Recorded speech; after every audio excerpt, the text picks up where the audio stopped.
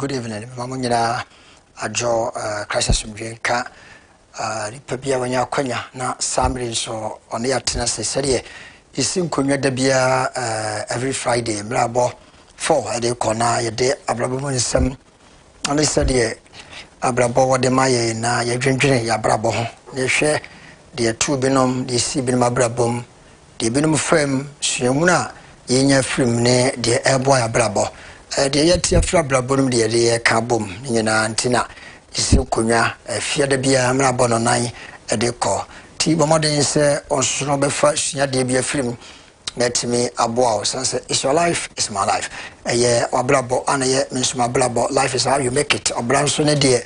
wa obo nyame ne boa ye ma yitime bo enso fa sho tim se awade bebu nipa bi agese wan kasa nipa no obo nso tina twa kokro kase bi se wana osuru babua won kra na ye wona yasna bom yesi nyene pa bia sa kwa ti bene mu se wo badie bia wo se odi you have a role to play just a bedin se wani su ade wono betime abam ti da bia futusem ayenam kasafo ni so de brawo fia da bia no na wasom na onso otum dia ye abrabom nsiesie na atumi aboawo ene so mo adwo e ma kwa basa transe bio de na ye fasada e ma tutubo so nyakopon a oya di nyina ma ne yefe Corinthians say ya de fe ne kwan so hyena mo nyam se wode ne nso akaye na wona o ma ye nkwan ye ti ase boja e woni paduam etimi kasa ese ye mfas da ma de wode ehene amaye na enasne sonko bi enkoma wona etime eboa na dwumadie ye trans na etime de brawo efia da bia bekire nyumanyuma hodo a esoyemu ma yenso yitime frudua pa no yefa asda sonko kra na ansa na yebekọ nyumanyuma wodo esoyemu no hyene so se yebeso wadwena hwe wotwe konkro de be na wasua what have you learned de yi ana wasua na wotwe bi gidi se adwada brada bukwada yewada ne fie die bibi kakra bi wa yidi ni wasua sanse eno ene wa hoden ti megidi se wa ye krado se ba bi a wasua no eho wode ba na yafa wa ansam ne de abusaw tina ye kan se adie bai ana wasua ti yenko na yemfa asda sonko ema Lizzy Joy heba for boa na yensu yetimi trase na de dwumadie we abraw na ye kanyina ne se ayarehwe ho adwuma ana yidi se yade bi aba dipadue mu temachie bi aba se broni ye ka ne se ka no temachie ba ma do betuma ye de wasua ho adwuma na se de oni ho ne medie saa ne dipadue akwa wo yi ewotire ewonan ewonsa ewonwene ewo afuro ewo nan ne so ye obia de timi de akwa de to bere twere mpo nyankopon de ya de nyina ne so de nimdie no ama ne mabi mu asase su a se akwa ne bi techema ne ma ne bi awade timi de nimdie ne ma ono watumi ahwe Lizzy Joy ba se yade no ewo ni padua mu nko ade a doma nkoma na boa ne nimdie obetumi ayi yade ne firi ho se ye stroke ane ama mlantie nyina kadem se ye nua ne die adura ho do de pete so ama how bebrebe na de abraye ebia na wanya hwe ye menka ntose bon ho bai oduana nansa na abedi no oka begine woni ama ne kwa abefa so a prevent say nuane from chemicals awodo ayede guso na ebia na wantimi ama bai de na bawie stroke no eye bubu bobode fo ne Lizzy Joy ba na ye mo na sa yade ne nyina emfiri sa fi hypertension ne nyina no so ye hwe edin wudwuma diabetes ni nyina na yehwe hepatitis de keka ho nyina no oba se koko na ni padua no eko edi apere bra na Lizzy Joy ba sofo boa rade mfa no so nyi ade nyina fo ye wo jache uduru samenti ma na wagina ho no afre number yi e beje wo so na ya kire wakira kwai 0242712759 0242712759 Safre was 0247133437 0247133437 na yede aseda sonko ema erade achede heba center yede enye koko na yetu enye hypertension ebumi dipadua na yesiesie ama na ye na sede odoma nkoma ne bo ne tie no sana ye boa ama na gina ne sibie enye se ebia yenku ni ade yo ne yenku bia chemicals bioma ebepo ni padua ana wonhia binom na ema ne bebrebe mema bebrebe wo na sebe ne mfro asa se ye kokokokokoko ti wo se da bia o sare se otwi so saa ansa na fa o hwa hwema wo se saa de na hyase a ededi emfa no se ye saa e wonku na no den saa bio ni tonton bi amode sa no ano den ena mani padua no eye santi bebo moden se betufo se bebo moden fo de cherade a chede he ba ye de eye habama eye nua ane ye kabom ye de ye nuama nyina nti eboa wonya shampoo ni bia eno ye de be routine nwe ma na mo ye natural no natural no se waye obo a waye natural be ye mfie du ne so ebesi ne de tinyi de so gina ba bia gina bebo moden so be nya rade a chede heba ye dribia shampoo so the routine na se wo no na se wonya conditioner bi na de srem aw na se wonya living bi de fefam e ka so se do tini se bi sia ya fa no obi an obeka se ei na dai ya bo ba wiase foforo na na tini bebrebe sa na ye awrade a chede na fe wonya shower de na se wo di dware nso a ensansan bi ani ni padua no edi akon bia no so be hye firi ni padua no na pampa ye bekuta wo de shower de ne pampa ye kuta no wa se wa stobi na osohwe na woni cream this radio wo tuntum tuntum wo ye kokonso akokọ ye fie ni che bo akwa the blood ho ye benya dodo na tu and over phone number 0243 224944 0243 224944 eno the blood ebuakwa ha sunyan so kotokrom sunyan wa wo sunyan nyina be fresh number 0240799563 0240799563 na for one zema so a enzema onso be fresh 0545 062112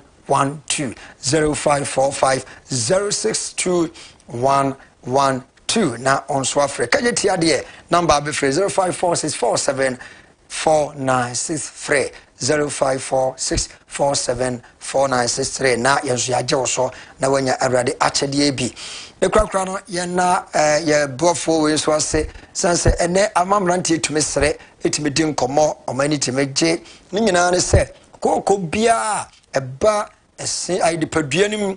na se bi utumi hia nipa bebrebe obo se titiru bo se as okwan ni minim kakra bo se okwan ni minim nam se bo hu de me pa kire okwan ni minim enkan na minim se bia eye aduane bia wudi ye na ede sima na bi na de sa ahoyene na ba minim o se yikoko wa ya che adenti na wo mpe nyame adome ba yikoko ibi na onsonhwe na hunu de ye kanewom na nso kuti wadanse bo moden se koko bia ba minimu de sisi ne paduam Jesus will want bebrebe oba de bema obetim de fra okoko obetim de fra onkwai bia udi onum se pauti obetim de afra ya ma wona kakra bia bosumo se koko no ba bia fifi bia no o minima ya wo hene wo suma ya wo hene woni aye kokko afosa won wi woni be fra o bo za fra ni nyina ekọ ama wanya wo fa ho de anya no nko yese no eno an ye kasa bedwem eno an ye didi nko meti ayi mi bia nam de akasa tise pampan o manuma bedan matimi ene me nkomo twetwini atwetwe nkomo ebe den pa nanso so sie nya bo se mo ba twetwini yese da bia na ema yese ne pampan bia firi enum na yetumi akasa bedwam na yenso yese na nya hoden soronko nyame adom ba center bomoden na fo ani kire emia me bobosu ede kire obenya bi Central Hospital main entrance wa bon se ya duro bi ewo ho so for lie enso do station wa obenya nyame adom heba yekoko ni bo se mo bai afei ode wani kire Pillar of Zion Church International ya premises swami magazine takwa macro enso oba benya ya duro bi na onso ode atwitwi oseno anase ode abon bai afrikoko bia nsem na onipadua na ho den agina ye frey 0269 33 33 24 0269 33 33 94 0269 33 33 94 and 0246 35 4272 0246 35 4272 me da se moboa na da bia metenase a me de is my life jumadi eba so bomoden se won soso no obesoyemu na da bia yetimi atena na yensoso no yetimi ahwa abrabom nsem yebedane yan waba na dane yan waba sima ba ko pe yakohwe de ho na afei mabeso wadwena hwe na otwe konkre basisi ye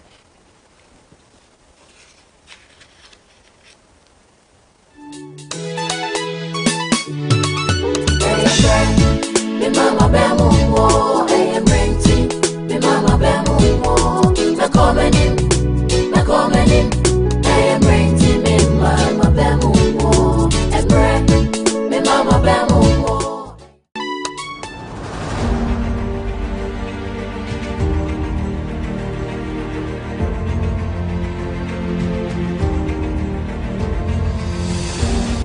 bia ye ni petitru bia na se abusua ne dadwene nyina da no so na one hwe abusua no na wakoware oware a abusua ne expect se de no oye no onko so anye se wantimi anye pe ye fa blame ma ba ma no ye di blame ni nyina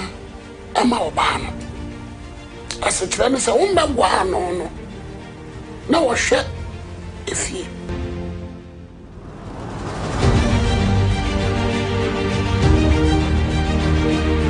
ma wala me yure na me ma me tias me papa tias me ma me odom yere no me nua ma no mo dom yere no wa akoma pa wa dwem papa ade ma wo mo erade ni obi akoma se me ba ma no kura na me ya so den se me nhwa me ma me no me yere ne ba fa ko ahwe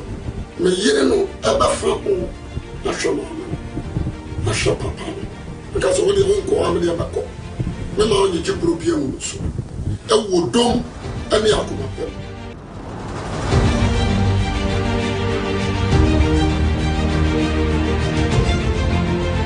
so me komase ho na me ne mase e wa agudie odo anigi a me ka me kire o se oba no e betimi aka kire ni kunu se miwura se de o ma me setie me huna me dono kura che me ma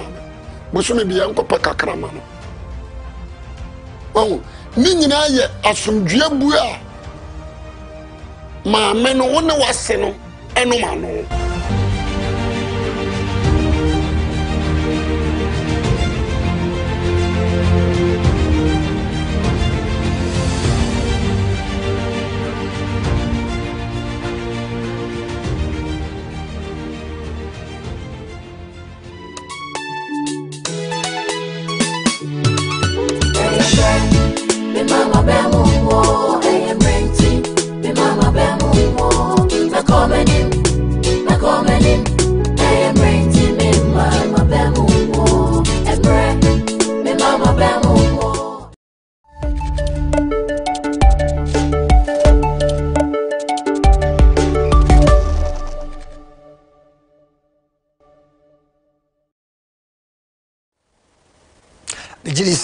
What's your BB? Say if you're a Biana, the brown, dear Ben, I was what have you lanty. Somebody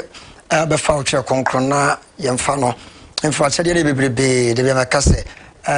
Concrono, Sapotocasa, now paid the mouth, Sakan Casa, so I'm Martin Banco screen as will be to my phrase 0245142270 and 0509757340 bit to my friend. Now, the Oceano, and what didn't come on. Ero dim koma enya baabi a wonsua ye nembom mesre se wo frame a ayemfa bible nto nchen so the bible to nchen a emwa ma utwa abofo no behu se hwe konkro da nchen to the wo frame a ni nyina ne se de wosua ye tine kasa na wotwe bia bomode nso obesua bibi tine wosua no ehwa na bibisa wo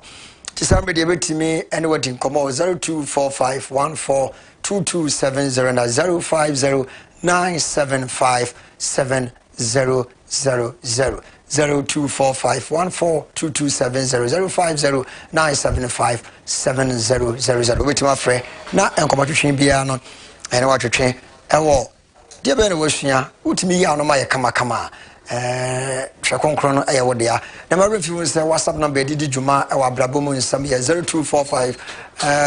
947299 say WhatsApp eye normal text message enkomo ye twetwe de fa djuma de ho wadwen kire bibia no wo be fa 0245 947299 say de phone lines na bia tum betima frɛ na de wasua no ye so wadwen we na eno kre sampa utimi sua ya na ye de hwe konkron de kutame twidie be be chewo sanse binom ade one day ana potokasa edamani metume ede achewo. Hello, good evening. Hello, good evening. Good evening, Pacho. Odini ba bia hwe me free. Pacho Efreme Samuel Asare me kasa fi Accra. Yeah, openi Samuel Asare Accra. And say what me asua bibi wo hwe konkronim. Pacho ane. Pacho say hwe konkron bia na wo nche Bible bia ni wo nche sese. Pacho Devi. Yo, and Pacho adidi e kwaso yen fa na utimi sua ye.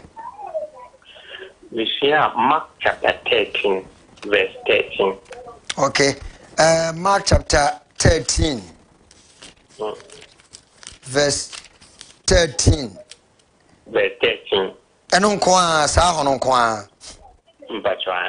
mo Mark chapter 13 verse number 13 okay enji making kana what was wrong me o say na medinti enipa nyina betamo medinti enipa nyina betamo do meba o medinti me dabi to was mama dem say tobo o say medinti nipa nyina betamo do ono na obeje no foundation finfin won ma me o say medinti nipa nyina betamo do ono na obeje no ka asem nyina ma me yie o say medinti nipa nyina betamo na wayamo na mongira mu enkodru awieye me bacha twi bible uri twi bible ne sua de me bacha ani de aba foforo bi ana se dada ni bi na wusua ayi foforo no say me hu because they all king kai ma me tia but me say wo king kai foforo ni bi na ma me but me so mi kura dada e bi because most of the time say that foforo no yempe amo dane nsem nti ama yempe fache me na ekope dada ni bi na king kai ne sabra o se medinti nipa nyina betamo na wayamo na monyira mu enkodru awieye no se na medinti enipa nyina betamo na de obegina kodru awieye no ono na obeje no o se medinti nipa nyina betanemo na de obegina kodru no obeje no sa da no ho bra begini se ni da so foforo ho ye da se oso betima fra 0245142270 050975930 oso betima fra good evening me pa jodi ni ba bia wo hwe me free yabo ni offense mase yo opani yabo a offense mase me pa chora nfa na utimi sua ye mission Paul mo twa ko ma film okay me pa chora utimi sua ni nyina mission ni mo wa ya de dodo ekura ka me pekura ma wa chede ekura nsa kura na but mami mu se wasem kakra sa twere konkron bia na wani mu de yo Philemon ti aduonu kenka ho nko ama me de be na wo ho aduonu ai 20 ase onia maminya wo fu believe Bible bia na wani mu de David kenka ama me 20 no si ai onia ani onia maminya wo fu believe ase na mankase wanso oya me Japan kote na mankasa wanso oni adi awo mi o ya bibisa unim o dia wo ya manager o pa o se bara ba se me hu mistake se ai onua ma minya wo ho bribia eye awrade mu na makomam ansa na me Kristo mu say me Bible no so ntimi nche me ne de fama obi o dana wo sabra ani da so sa ho wo de sa kobra wo sa afre bi o mesa busa ho ha ti dana wo sabra hello good evening wa watimi awrem hello dana wo sabra ani da so sa ho me pa cho unko abowura mu no o TV volume ni de so wo soro pa nti bisa ate won ka wa hello good evening hello good evening me pa cho wo dini ba bia o hwe me free ka se ata famo me pa cho se Akra patron na udin say. Yo, opani ene watimi asua hwe konkron ne de. Bata. Number 2 usua fa he. Revelation 5 adisem tinum mo Christ Israel pa because adisem kra kenkai ti ba ko ne bo se nhira de okenkai. Ti se watimi asua wo kra no oye nhira papa Christ Israel. Ti wasam bisa ba tie na utimi ya no mame a hwe konkron no se brofo kasa o se twidi a opa ye de bama wo na oje nwoma no